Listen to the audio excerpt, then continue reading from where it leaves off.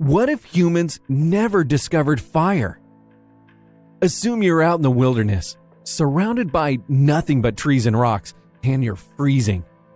You look for something to keep you warm and realize you lack one thing humans have relied on for thousands of years: fire.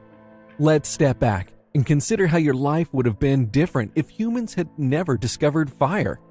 So grab your favorite sweater and join me on a journey through a world without our fiery pal. To begin with, we wouldn't have been able to cook our food, so we'd all be eating raw veggies and meat. Imagine how hard it would be on our jaws. We'd spend the entire day chewing and chewing, and by the time we finished our supper, it'd be time to start over.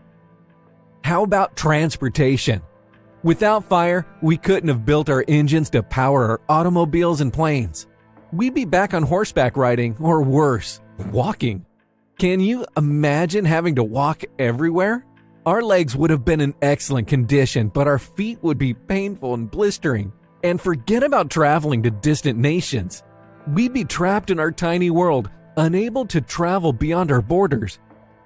Also, don't forget about metallurgy. Without fire, we wouldn't have shaped and molded metal into tools and weapons. That means no swords, no spears, no guns. We are sure that we would not want to defend ourselves solely with our fists and wits, especially against a skilled martial artist, right? But there is a bright side to all of this. We'd be forced to live a more natural lifestyle if we didn't have fire. We would not pollute the air with smoke and fumes, nor our industrial activities would harm the ecosystem. We'd be in tune with nature, much like our forefathers did thousands of years ago. So there you have it, a world free of fire and flames. But let's face it, fire is one of the most amazing inventions ever. Without it, we'd be a bunch of hungry hunters eating who knows what. And instead of driving or flying, we'd be on our toes.